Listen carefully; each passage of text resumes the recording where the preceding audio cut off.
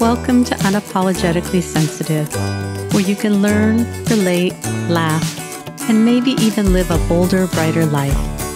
I'm your host, Patricia Young. This is a weekly podcast where we explore the strengths we have because of our sensitivity and some of the challenges it poses as well. The information in this podcast is not a substitute for help from a licensed mental health professional. Hey there. To the creatives, healers, sensitives, and deep thinkers, how the heck are you? We are at the end of July 2024. How is your summer going? This episode with Jen I think it's a good episode. I don't know what I'd tell you if I thought it was a sucky episode. I don't know.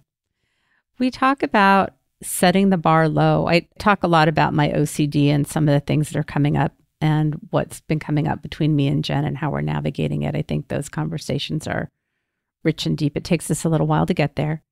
But we also talk about setting the bar really low and some of the ways that maybe rigidity, perfectionism,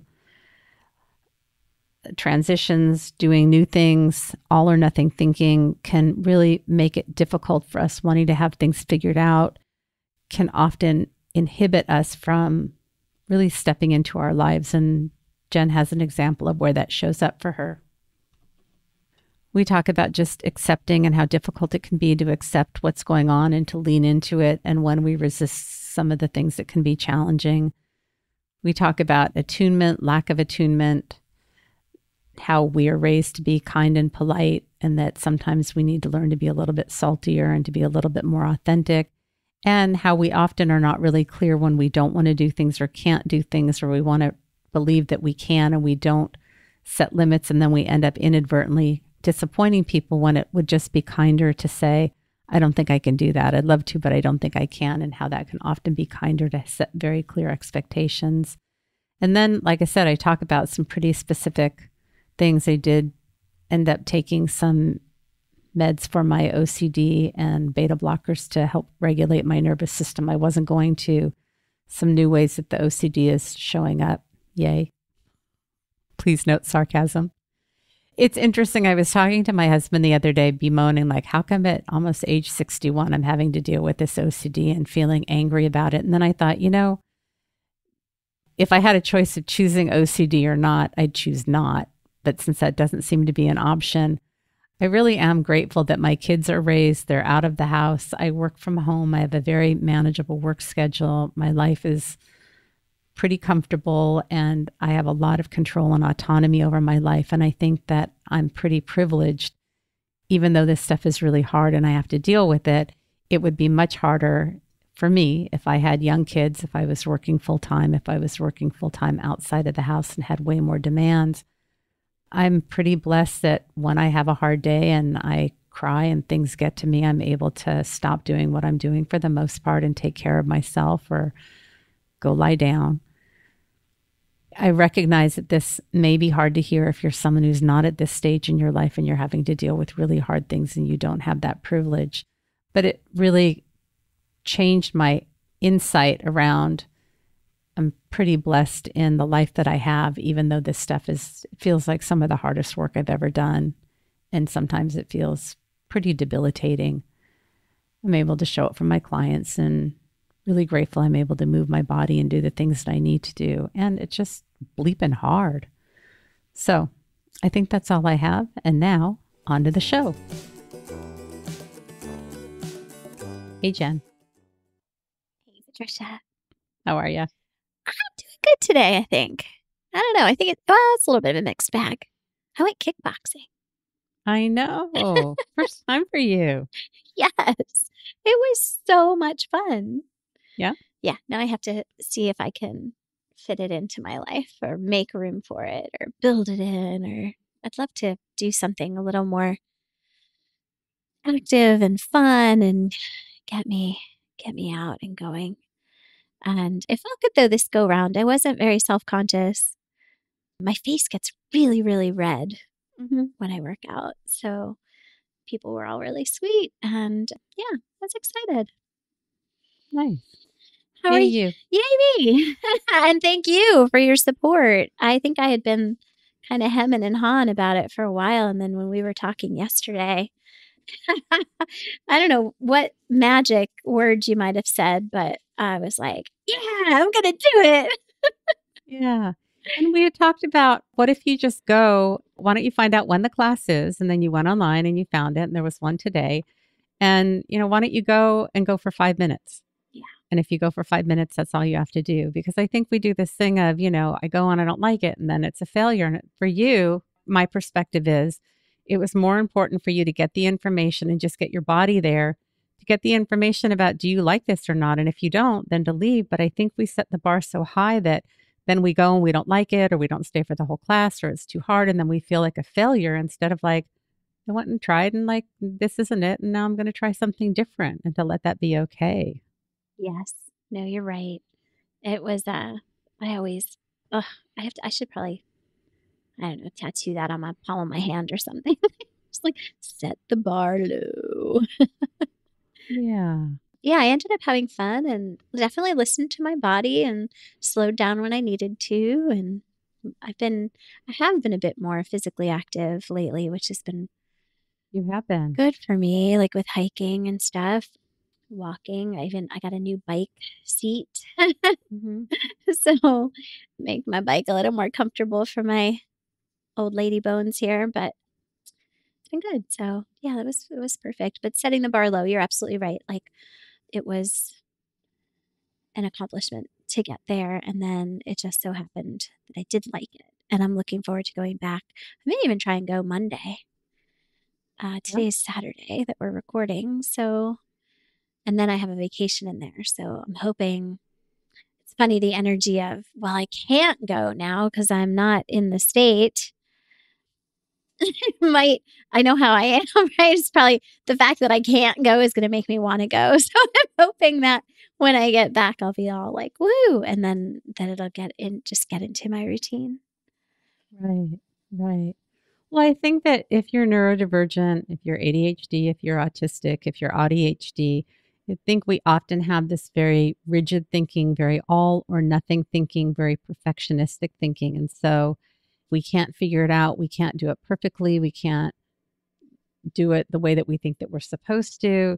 Then we don't do anything and we don't take any action. I think the overwhelm, the decision making, new things can be hard, transitions can be hard. And I think that those are all ways that often prevent us from taking that first step because of all the uncertainty. And so for me, finding ways to really lower the bar to just get my body there. And then like, if I don't like it, then I can leave. And I think I've talked about this before that even with Aquafit, of like, I don't have to go for a whole class. I forget that because sometimes I want to paddle the same day that I do Aquafit. And sometimes it's too much. Or if I'm just tired, like I don't have to go for the whole class. But I think for those of us that are very concrete in our thinking, we think that, if you go for the whole class. I mean, I have this thing that if I were going to be late, I probably wouldn't go to class. Like I can show up late. I can show up when the class is halfway over. So does any of this resonate for you? And if you have this type of thinking, is it serving you and is it working for you? Or are there ways that you can create a little bit more flexibility and options so that your life works for you? Yes, I love that. I did have to apologize for being late. I was about a minute late, and I ran in, and they're like I mean, it's funny, I guess it all depends on the environment. Like, I know if I'm gonna walk into a class, I do need that kind of flexibility and the people around me to understand that human life on planet Earth right now can be hard, complex, it can be difficult, right? So, Right. that sort of flexibility, I think, is really helpful. I know it is for me. I mean, I just require it. That would have been Yeah. one of the things that if it had been sort of a little more and some places I'm not meaning to throw anything under the bus here. Like I've certainly been in some environments where there is a sort of maybe formality to them. I've done martial arts before, like stuff like that. It's kind of fun getting back to my roots here with the kickboxing, but and that's okay. It just doesn't work for my life now, and I know that. Hmm. And these guys are just like really friendly and there was one point where I was kind of I have a hard time with pacing myself, right? So, like, I'll Hmm. go all, like, really super hard and get exhausted and then not be able to continue, and they were playing music, and so I was able to, like, stop, but keep dancing around and just, like they were like, "Yeah!" Like, it was and that's how I could tell, like, this place that I visited today is but really, I was getting a lot of indicators that they could be my place. Nice. Yay. Yes. How are you, my dear? Hmm. It's a mix. I went to Aquafit. I vacuumed this morning. I had a cry. I had some feelings. I'm a little on the edgy side, which is feeling a little bit challenging for me. And I think I have this expectation that if I move my body, I won't struggle with my mood. And the reality is, I probably am managing much better because I did move my body. And like, there's just a lot going on. There's so much that I feel like I don't have control over. And we'll talk about this in this episode.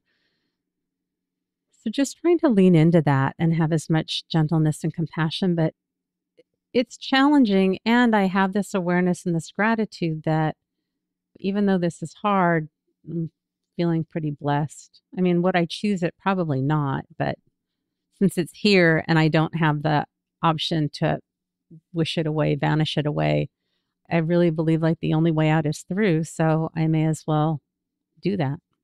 Yes. Oh, that's beautiful to embrace it, right? To be willing to be in relationship with those aspects that are harder and the that if onlying.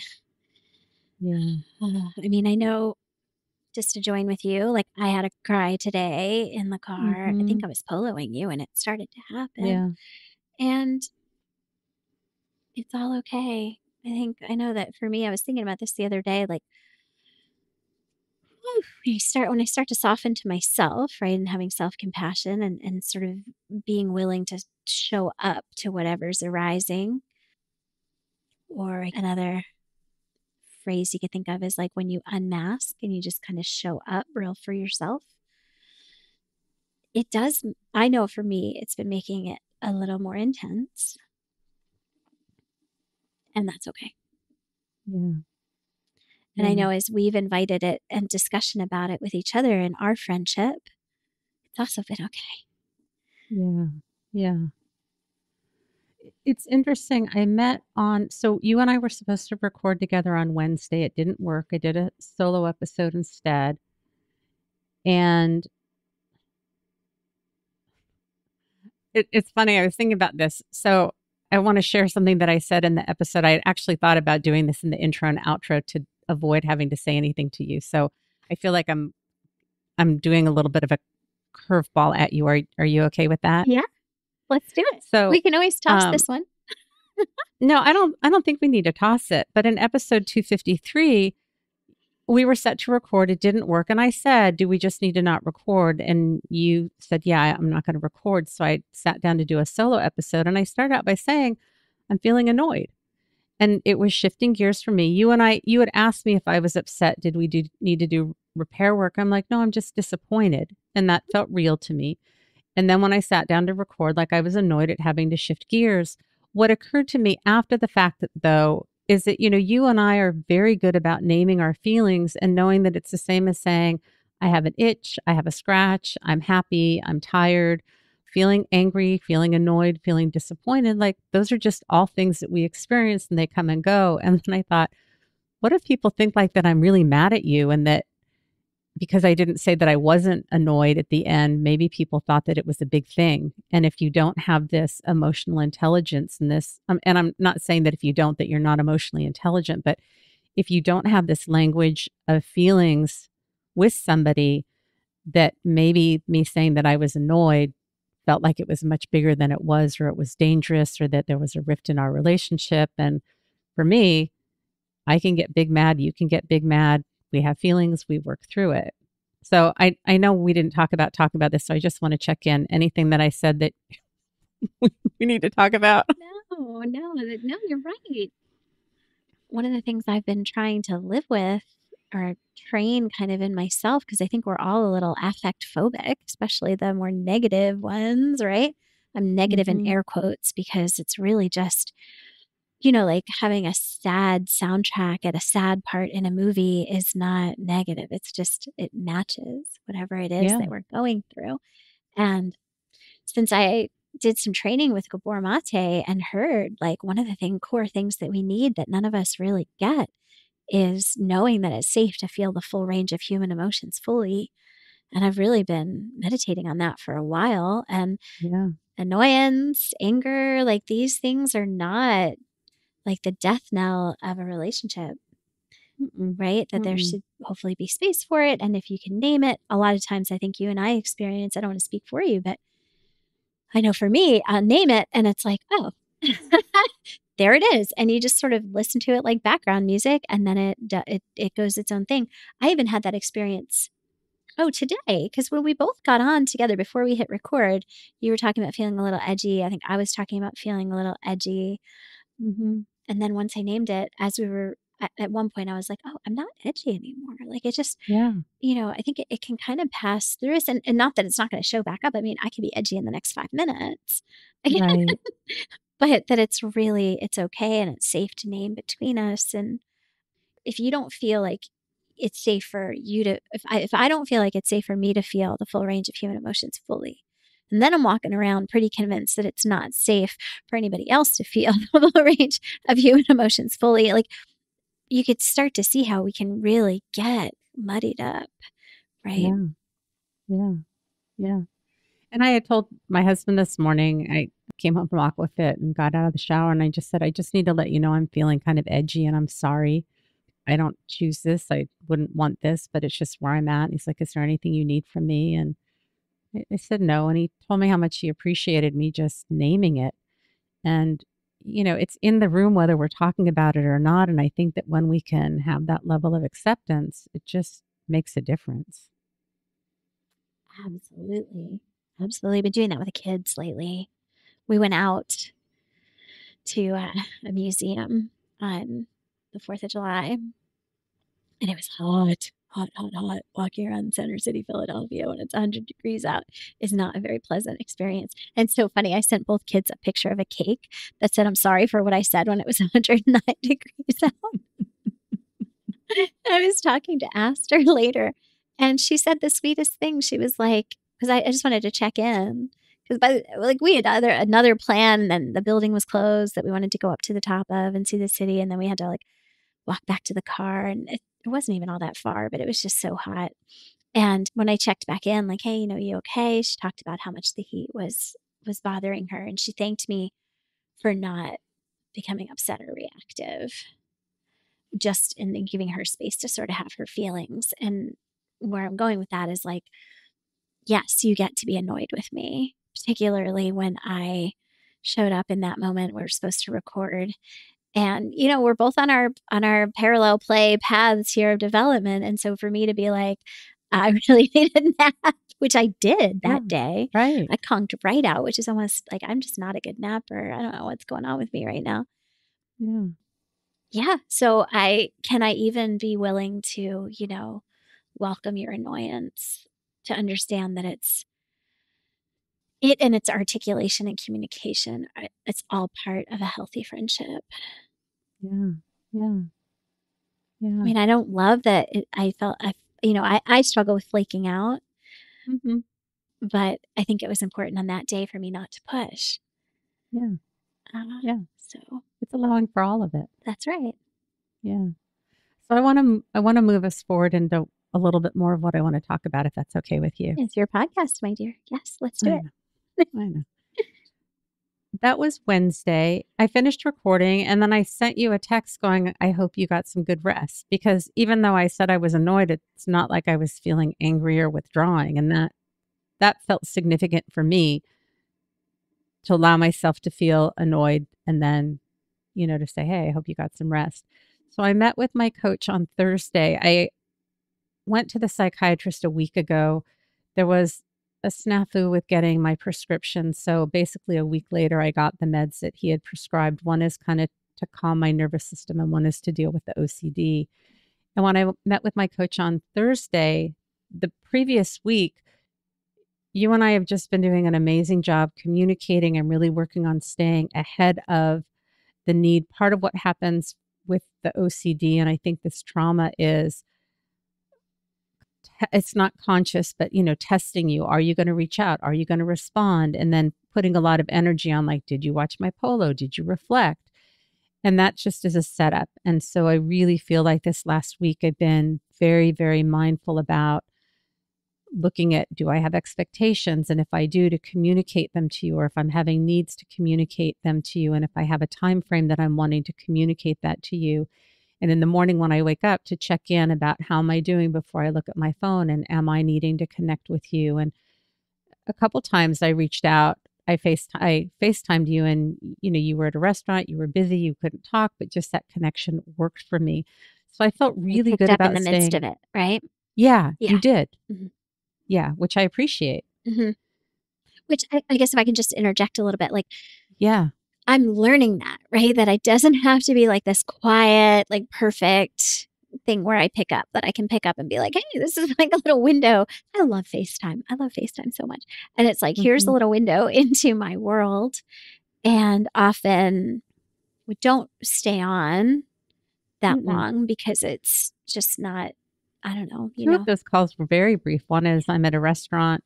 Can I call you later? I'm like, great, no problem. Yeah. I like that actually. Yeah. And it's helping me to see that it's not that, because I struggle so much with having needs and feeling like my needs are so big and I'm too much, to know that a 15-second FaceTime is enough to go like, I'm good. I know you got stuff going on, and feeling empowered that I reached out because that's what I was wanting, without texting first to make sure that you're okay, not checking your location. Like, these are my OCD things, to just trust that I'm going to call you and we'll figure the rest out. Mhm. Yeah. Yes. Yeah. So I met with my coach on Thursday and said, like, I think I'm good about the meds. I may start one of the beta blockers just to see, because my nervous system felt very jacked up. But the other one, I was not going to start. And I talked to her about, I feel like I'm very good about recognizing when the OCD is active and when it's not. It felt like the preoccupation had totally gone. I was able to manage it. And I said, if you happen to see that the OCD is active and I'm missing it, you have my permission. Please bring it to my attention. And we agreed that that would be fine. And I was not going to start the OCD meds. However, the next day, I think this happened 2 days in a row. I'll tell you, for me, the OCD is so pernicious. And in the last episode, I talked about my fear of, so this is a trigger warning for death. It's just a mention of my fear. I worry every morning that my husband was dead. If he doesn't come into my room by a certain time, I worry my mom is dead. When the kids leave to drive home, I'm sure they're going to get into a car accident. That's OCD. Yay. It just shows up differently. And I was measuring the OCD by how much I was preoccupied with thoughts of you, or what you're doing, or what time it is there, if we're talking, or what you're doing. And like, I've gotten relief from that. But I wish I knew the name of the character in the movie Monsters Inc. I think he was orange and he was a bad character, and like, he could shapeshift and he could slither under doors. Do you know what his name is? I know what you're talking about, but no, I can't remember for the life of me his name. Do you want me to look it up? Sure. Um, but it feels like that's what the OCD is. Like, sometimes I can tell what the OCD lie is, but then it just changes, or I get dysregulation in my body, or I start latching onto these stories. It just feels like it's playing whack-a-mole. And you were talking about possibly going away this next week and then being gone the following week. I thought I was managing well. And 2 days in a row, this happened where I get physically dysregulated. I felt very disconnected from you. Everything just felt meh. That I went from this expansive space to not feeling very expansive. And I didn't have a crochet project. And I don't know, just everything felt kind of meh. But 2 days in a row, I started to cry.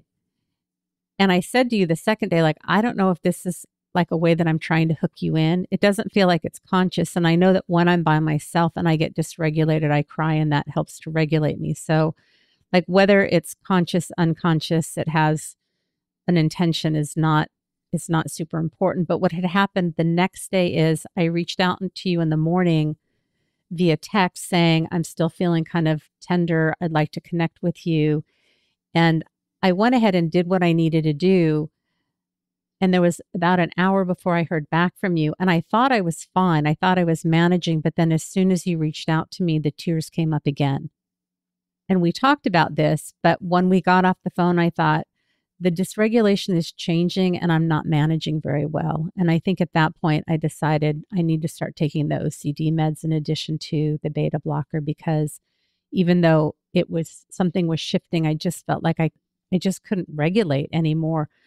I do feel like I did a better job staying connected to you, knowing that you cared. Had it been more than an hour, I don't know how long I would have been able to manage. Like, I just don't know. But I have to say, it's really challenging when I feel like I'm doing all the things and I'm, trying to take care of myself, and I'm doing the things with my thinking and doing the inner work. And I recognize when I'm feeling something with you to tie that back to where my history is. If I need to cry, to make sure that, I'm clear that like this is not about anything that you're doing. But to feel so dysregulated is just really challenging. And then this morning, we had talked about recording over the weekend since you're going to be gone next week. And I don't think I had a conscious thought about it. If I did, it wasn't conscious enough to say anything. And this morning I woke up and I thought, I think I'm okay not reaching out to you. And then you texted me and I was doing something, and then you left a polo for me. And at that point I thought, I wonder if you remembered about recording and you didn't say anything about recording. And then I felt hurt that you didn't remember recording. So it's not like it was a conscious thought, but there was a little bit of me testing when I listened to your polo. And then I got dysregulated, and then I got hurt. And then I go through this thing of like, okay, this is my stuff, so I probably should process it on my own. I knew you were getting ready for kickboxing. I didn't want to dump by, being dysregulated and upset, and kind of my words are, bringing intense feelings to your morning. But then I thought, the perfectionism is about, I have to figure this out on my own before I reach out to you. And it's like, I don't, I can be in it. So I sent you a text that just said, hey, I just want to let you know that I'm feeling dysregulated. I'm going to leave you a polo, but oh, and the other thing that happens is I gaslight myself because you've been doing such a beautiful job reaching out and connecting. I've been taking responsibility. You texted me and then you poloed me, and like, here I am upset. Is it ever going to be enough? And then I feel like I don't have a right to be having my feelings, but I also need to separate, like, both of those things can be true. Yes, Absolutely. you've been making a conscious choice and really reaching out. I've been taking responsibility for myself and my feelings. And it's okay to have feelings about not circling back about recording. And in the text, I said, it looks like recording isn't going to work for this weekend, so let's just take it off the table. And then you said, like, is that what you're dysregulated about? And I said, yes. And so we had a text exchange, and then I had a big cry about it on my own, and then I was able to leave a polo for you. It felt like I was a little bit more regulated. But I think what was challenging about that whole thing for me is that it was very unexpected. It's not like I knew that I was holding on to that, or that I was wondering, are you going to remember? Had I been in a place to say like, hey, are we going to record what's going on? I believe I would have done that. But there's so much around just managing all of this stuff for me around the OCD, and then to feel like it kind of snuck up and bit me is challenging. And then I have judgment about getting upset so easily, and having this awareness that like, you're showing up so beautifully, and how can I be upset about the thing about recording? Yeah, I hear you. There's so much there. Like, I'm having like 15 thoughts at once. It's funny. I don't know if this feels true for you. I'm not going through this dynamic that you're going through, but it almost feels like water. Like it's gonna find a way to seep through Yeah. whatever arises. If it's gonna come, it's gonna come. And like the if onlying, right? The if only this lines up and that lines up, and I have someone in my life who struggles a lot with all sorts of mental and emotional things, and she'll try to tell me exactly the way she wants me to say something, and Mhm. so the if only strategies can be really, well, I mean, they just like, I know for me, like they just set me up. Mhm. And that is a really hard crash. I mean, I know in our text exchange, I was like, oh, a couple choice words, bleep, bleep, bleep, that I can't say that were towards me. Mhm. I was like, oh, like I'm leaving you a polo as I'm walking my dog, and I got a bunch of stuff going on. And I forget. I mean, that's just who I Yeah. am. Like, my friend like texts me like 45 minutes after I'm supposed to be somewhere that I wanted to go. Like, I really Hmm. should look at probably some medication for myself too, but for that. Anyway, one thing that came up while you were talking as sort of an, I don't know, maybe an alternate strategy instead of the if onlying is like it just reminds me so much of like Marshall Rosenberg's work, the nonviolent communication, which I feel like I mention all the time, because feelings and needs like that they just are. They're not in competition. Like one doesn't cancel the other out, and I know when we texted, I was like, as soon as you said it, I was like, I didn't mention it in Right. my polo. And I was like, let's record. Like I want to. I just didn't say it, and that's the Right. tricky kind of water is going to find its way. I think, yeah, it's just how we orient to all of these really rough feelings, which I mean, I have my own version of stuff where I'm Yeah. preoccupied or things are set up. I'm glad it's not quite so bidirectional right now because it seems like it's easier to handle it one way as opposed to when it's two people. But I think communicating about it when you can, and even that, a caveat, sometimes you can't. Sometimes you just have to go into whatever that turn is on the roller coaster, right? That you're riding. And here we are, Mm. right? If we're kind and can communicate, we can figure it out. Yeah. I feel like currently we're doing a really beautiful job communicating and working through it. I'd like to believe that I'm really trying to own my stuff and take responsibility. They're my feelings. You can't fix or change anything about my past, and that's my responsibility. But also, if there are things that I'm wanting that I think might be helpful from you in the moment and you're able to provide them, that I can ask for those things. Well, that I can be here with you. Yeah. I can be in it with you. Yeah. And you show up so beautifully for me. Yeah. I hear you keep saying about the if only, and I'm not making that connection. I mean, I guess I have it like, if I move my body, then I'm not going to get dysregulated. If I communicate, then I'm not going to get dysregulated or things aren't going to hit me. Is that what you're talking about? Or do you have specific examples of? No, yes, that's what I'm talking about. See, it feels to me like an antithesis to the acceptance. So when we're accepting, we're naming how we're feeling, and then it moves through us and it passes really quickly. And it's kind of like when you don't want to feel something, and it's like having a spider here, right? It's like if I grab a cup and I put it up, now I'm stuck holding it because it's going to escape if I let it go, right? So it's just not quite as workable. The if only are the strategies to not feel something that I think we're going to feel. Like we just got to feel it. Yeah. Yeah. Yeah. It is interesting. I did notice this morning that, and I don't know, I think I was telling you this, that a friend of mine started some medication at some point, and it takes a while to get into your system. And the first day she took it, she told me she could feel it. And I didn't share this with her, but I didn't believe her. But it was a complicated relationship. Anyways, it does feel like the volume was turned down. Even though I got upset, it felt like the volume was turned down and I was not as rattled. I am a little concerned. I just got an Apple Watch and I got a notification this morning that my heart rate dropped below 40 beats per minute last night.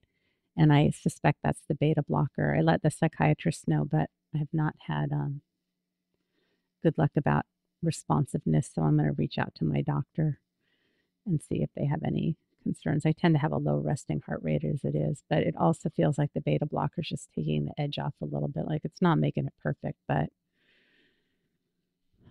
this is what it is. That's right. Exactly.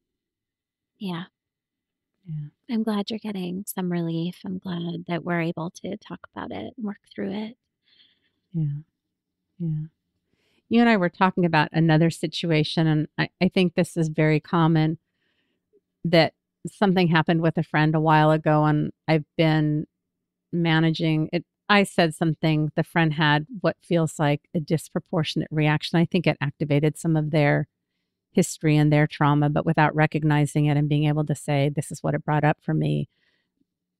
They're kind of making the comments about me and how I made them uncomfortable, and they don't know what to say or do, which it's like, if you want information, just ask me for clarification. Let's have a conversation.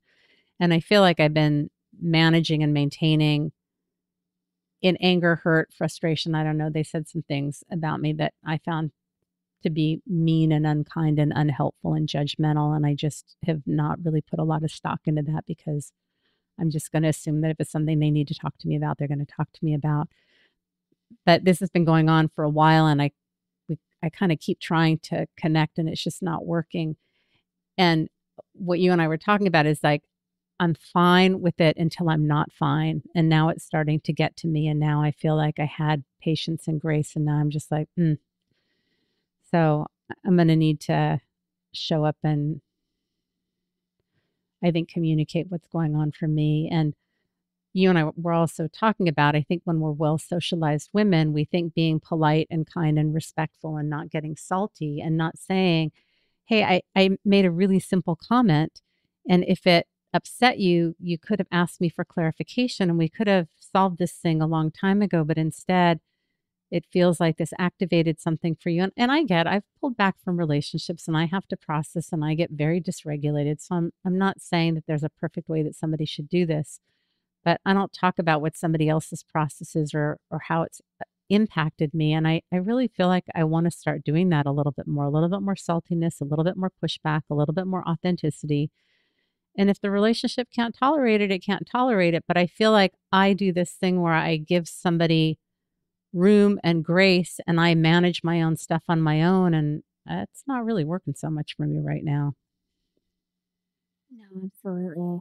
I mean, I know I'm learning a lot about this because you've asked me to be salty Right, and to really come out with it. You know, you and another really significant person in my life have both, like, practically simultaneously been like, "You come on, Jen, bring it." right, And that is, I mean, I guess that permission giving for me has been super helpful. And also this, again, this groundedness, like it's okay to experience the full range of human emotions fully.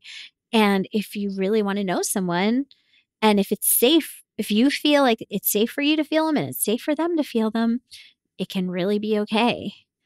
yeah, And sometimes I know my style of doing this lately, and I'm not sharing quite enough of it, but like I'll close my eyes, I'll breathe, I'll kind of feel myself like wrestle with the stuff that's my stuff, that's not really the person's stuff.